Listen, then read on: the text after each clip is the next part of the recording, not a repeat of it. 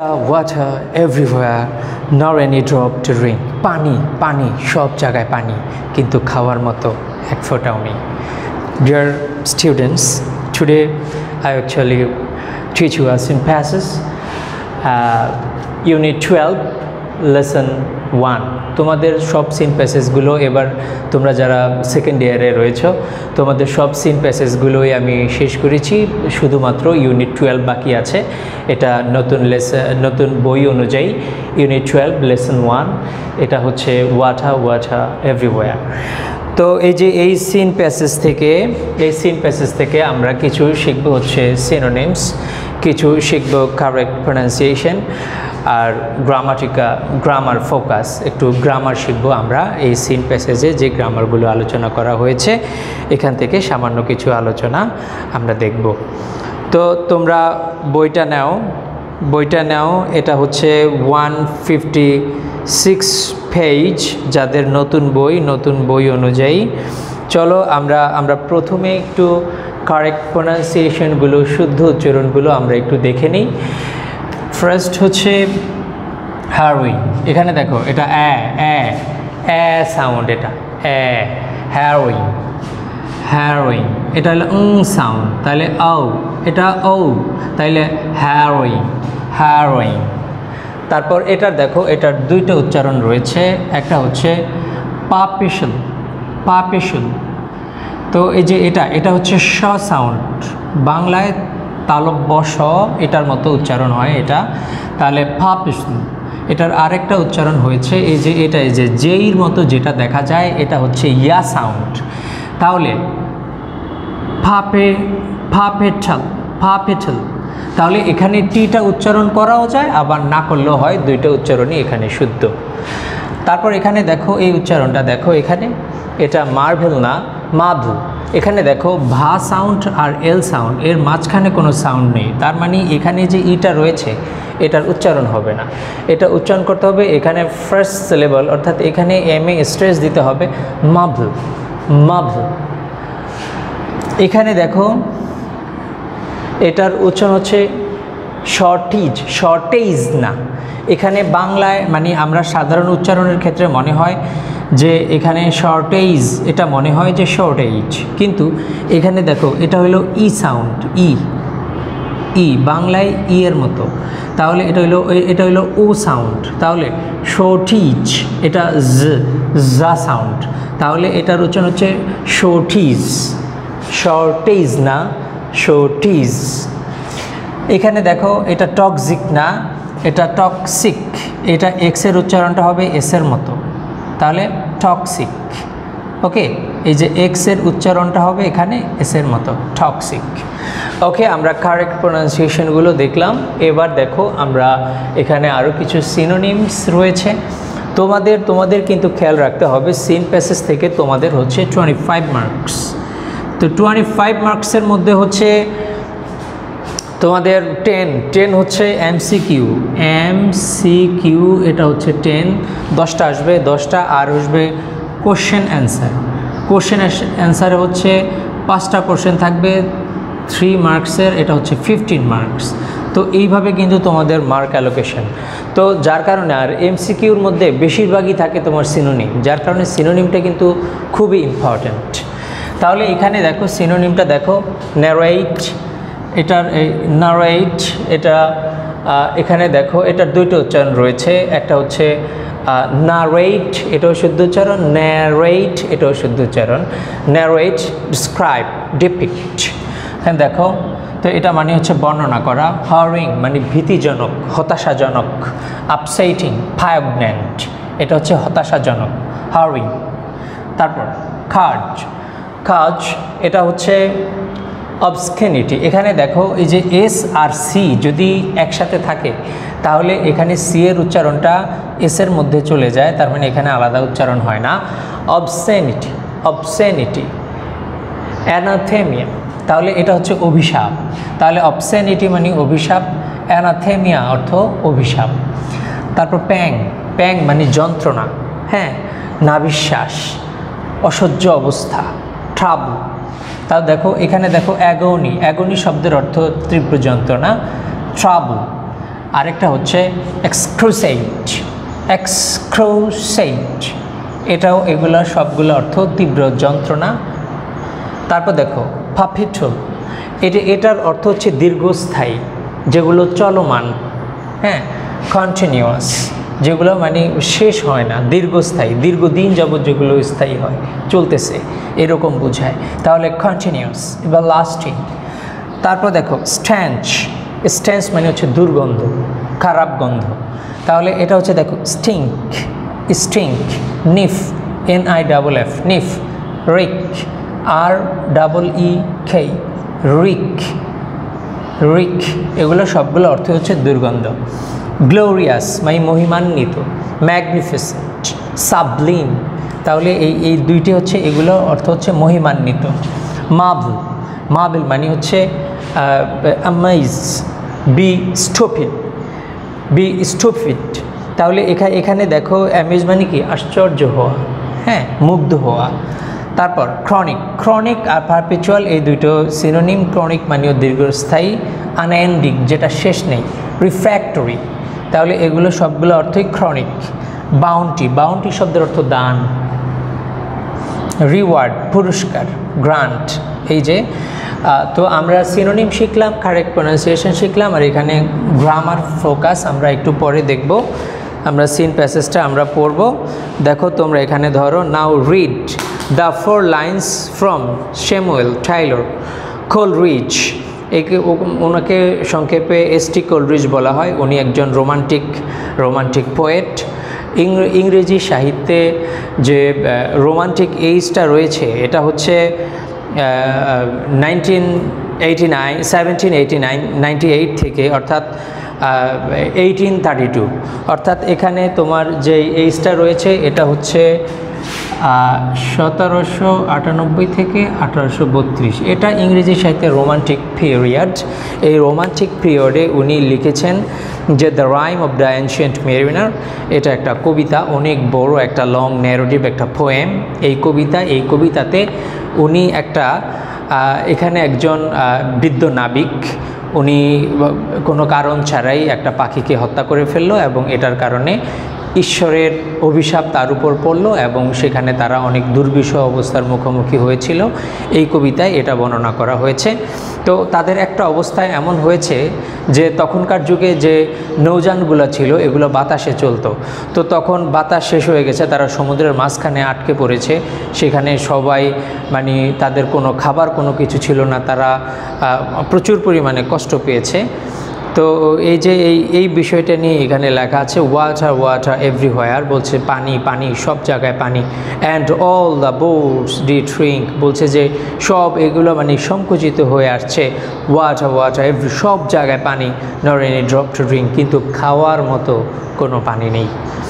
Coleridge poems, এই যে Coleridge হচ্ছে এই কবির নাম। কোলরিজের যে এই কবিতাটা ব্যালাড হচ্ছে আ লং নেরেটিভ পোয়েম। তো এটা শর্ট স্টেঞ্জা, এগুলার স্টেঞ্জা থাকবে শর্ট। যে ব্যালাড যে কবিতাগুলো, এই কবিতাগুলো গানের মতো, ছন্দের মতো এগুলো, হ্যাঁ। যেমন দেখো এখানে দেখো শ্রিঙ্ক, ড্রিঙ্ক, এই যে অন্তমিল, এই অন্তমিল শেষের লাইনে এগুলো, ওই যে এগুলোকে বলা হয় হিরোইক কাপলেট। তাইলে এই যে এগুলো থাকবে এভরিহোয়ার, এই যে এভরিহোয়ার, এই যে দেখো অন্তমিল, এক লাইন পর পর অন্তমিল। তো এই ধরনের কবিতাকে বলা হয়, যেগুলো সঙের মতো শুনতে, এগুলাকে বলা হয় ব্যালাড। ন্যারেটস, এটা বর্ণনা করে দ্য হারোয়িং, ভীতিজনক সি ভয়েজ, সমুদ্র যাত্রা অব অ্যান ওল্ড মেরিনার, একজন বৃদ্ধ নাবিকের, হু অ্যাট ওয়ান পয়েন্ট, যে একটা সময় অফ হিজ জার্নি, তার জার্নির, ডিডেন্ট হ্যাভ এনি ওয়াটার, কোনো পানি পায়নি, টু ড্রিঙ্ক, পান করার জন্য, বিকজ অফ এ কার্জ, একটি অভিশাপের কারণে। কার্জ অর নট, এটা অভিশাপ হোক বা নাই হোক, উই নাও, আমরা জানি, হাউ ইম্পর্ট্যান্ট, কতটা গুরুত্বপূর্ণ, ড্রিঙ্কিং ওয়াটার, সুপেয় পানি, ইজ ইন আওয়ার লাইফ, আমাদের জীবনে। উই নাও, আমরা জানি, উই ক্যানট সারভাইভ, ক্যানট কিন্তু এক শব্দ, ক্যানট তুমি ফাঁকা করে লিখতে পারবে না, একসাথে লিখতে হবে। উই ক্যানট সার্ভাইভ, আমরা বাঁচতে পারি না উইদাউট ইট, এটা ছাড়া। ইনফ্যাক্ট সত্যিকার অর্থে 2/3 অফ আওয়ার বডি, আমাদের বডির 2/3 is made up of water, পানি দ্বারা গঠিত। নট ফর নাথিং, এই যে এখানে চমৎকার একটা ফ্রেজ রয়েছে, নট ফর নাথিং, এটা অর্থ হচ্ছে ফর দিস রিজন। এখানে দেখো একটা গ্রামাটিক্যাল ফোকাস আমি এখানে আলোচনা করব। ফোকাস, এখানে দেখো ফোকাস, ফোকাস এটা সিঙ্গুলার, ফোকাসের হচ্ছে ফোকি। হ্যাঁ, তাহলে যেই ওয়ার্ডগুলো ইংলিশে ল্যাটিন থেকে এসেছে এগুলোর প্লুরাল একটু ভিন্ন টাইপের, যেমন ফোকাস, ফোকি, সিলেবাস, সিলাবি, জিনিয়াস, জেনি। এই যে দেখো, এই যে সাধারণত এই যে দুইটা আই এই ওয়ার্ডটাতেই দেখা যায়। জিনিয়াস, জিনিয়াসের প্লুরাল হলো জেনি, ফোকাসের প্লুরাল ফোকি। তো এগুলো ল্যাটিন থেকে আসার কারণে এগুলোর প্লুরাল একটু ডিফারেন্ট টাইপের। তো এখানে দেখো, এখানে আমি যে বাক্যটা এখানে লিখেছি দেখো, নট ফর নাথিং। এই যে দেখো, নট ফর নাথিং, এটা একটা ফ্রেজ, এটা একটা অ্যাডভার্বিয়াল ফ্রেজ। এখানে কোনো শব্দের শুরুতে যদি নট থাকে, এই নটগুলো হচ্ছে অ্যাডভার্ব, অ্যাডভার্ব অফ নেগেশন। তো এখানে এই অ্যাডভার্ব অফ নেগেশনগুলো বা অ্যাডভার্বগুলো যদি কোনো সেন্টেন্সের আগে আসে, সেক্ষেত্রে আগে অক্সিলারি ভার্ব বসে, তারপরে সাবজেক্ট বসে। হ্যাঁ, তাহলে আমাদের স্বাভাবিকভাবে বসার কথা আগে সাবজেক্ট তারপরে ভার্ব, এইভাবে বসে। কিন্তু এটা এই অ্যাডভার্ব, এই নেগেটিভ অ্যাডভার্বগুলো যদি কখনো আগে আসে, তাহলে সেক্ষেত্রে এটা ইনভার্সন অফ ভার্ব হয়ে যায়, ভার্বটা উল্টা হয়ে যায়। তাহলে আগে আসে ভার্ব, পরে আসে সাবজেক্ট, এই স্টাইলে হয়ে যায়। তাহলে এই যার কারণে আর এই অর্থটা হয় কি, অর্থটা অতিরিক্ত একটা বাংলায় ই অর্থ দেয়। যেমন নট ফর নাথিং, এই জন্যই, ফর দিস রিজন, এই জন্য, ফর দিস রিজন মানে এই জন্য। আর এটা আগে আসার কারণে এটার অর্থ হবে এই জন্যই, এই জন্যই। ইট ইজ সেইড, ইহাকে বলা হয়, দ্যাট যে the other name of water, পানির অন্য নাম ইজ লাইফ। এই জন্যই পানির অন্য নাম হচ্ছে জীবন। তো তারপর এখানে দেখো, is there a crisis, crisis দেখো, ক্রাইসিসের আগে এ রয়েছে, এটা সিঙ্গুলার, ক্রাইসিসের প্লুরাল হলো ক্রাইসেস, SIS এরকম ওয়েসেস এইভাবে। তাহলে ইজ দেয়ার আ ক্রাইসিস, একটা কি ক্রাইসিস রয়েছে ইন আওয়ার টাইম, আমাদের সময়, উইথ রিগার্ড টু অ্যাক্সেস, প্রবেশ করার ক্ষেত্রে, রিগার্ড টু বিবেচনা করার ক্ষেত্রে, অ্যাক্সেস প্রবেশ অধিকারের জন্য, টু ক্লিন পেতে, ড্রিঙ্কিং ক্লিন ড্রিঙ্কিং ওয়াটার পরিষ্কার সুপেয় পানি, দ্য ইউনাইটেড নেশনস জাতিসংঘ, ইন আ মিটিং একটা মিটিংয়ে, অন দ্য ইভ অফ এটা একটা প্রেভিশনাল ফ্রেজ, এটার অর্থ হচ্ছে প্রাককালে, সময়ে।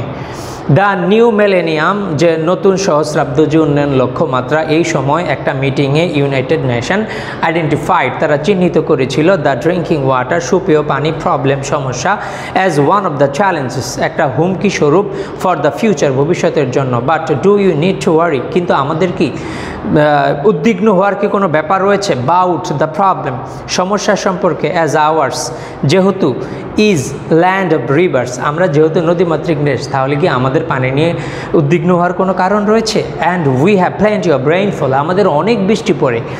বিসাইডস পাশাপাশি উই হ্যাভ আ সি আমাদের একটা সমুদ্র রয়েছে ইন আওয়ার ব্যাকগ্রাউন্ড টু আমাদের খুব কাছাকাছি একটা সমুদ্র রয়েছে। এই অবস্থায় কি আমাদের এই পানি নিয়ে দুশ্চিন্তা করার কিছু রয়েছে? ওয়ান অফ দ্য সোর্সেস একটা সোর্স অফ ওয়াটার পানির ইন আওয়ার কান্ট্রি আমাদের দেশের ইজ দ্য রিভার্স এটা হলো নদী।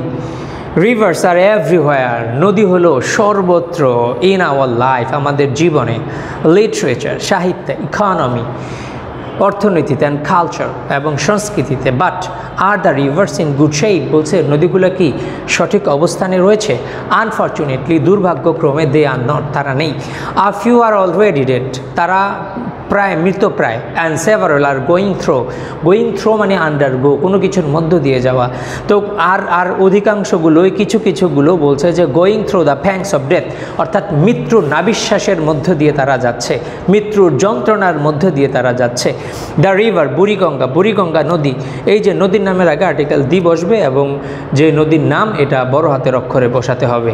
ইজ অ্যান এক্সাম্পল এটা একটা উদাহরণ অফ আ ডাইং রিভার। এই যে দেখো ডাইং এখানে মনে রাখতে হবে এই যে ডাই DIE ডাই লাই তো কোনো শব্দের শেষে যদি আই থাকে এটাকে আইএনজি ফর্ম করার জন্য প্রেজেন্ট পার্টিসিপল করার জন্য এখানে ডাইং দিতে হয়, ঠিক একইভাবে লাইং দিতে হয়। হ্যাঁ, তাহলে এটা বাদ যায়, এখানে ওয়াই হয় এবং শেষে আইএনজি ফ্রম হয় প্রেজেন্ট পার্টিসিপল তুমি যখন করবা। যার কারণে এখানে দেখো ডাইং রিভার, মৃত নদী। আর রিপোর্ট, একটি রিপোর্ট পাবলিশড, যেটা প্রকাশিত হয়েছিল ইন দ্য ডেইলি সান, একটা ইংরেজি পত্রিকা, ডিসক্রাইব, সেটা বর্ণনা করে হোয়াট হ্যাজ হ্যাপেন্স, কি ঘটেছিল টু দ্য রিভার, বুড়িগঙ্গার সাথে, হাওয়াই, এবং কেন, ইটস ওয়াটার, ইহা পানি, ইজ পলিউটেড, দূষিত, অ্যান্ড আ পারপেচুয়াল স্ট্রেন্স, একটা দীর্ঘস্থায়ী একটা দুর্গন্ধ, ফিলস, ভরে ফেলে, দ্য এয়ার, বাতাসকে, রাউন্ড ইট, এর চারপাশের যে বাতাসকে, বাট দ্যাট ইজ নট, কিন্তু এটা না, what it was like before, যে আগে এটা এরকম ছিল না।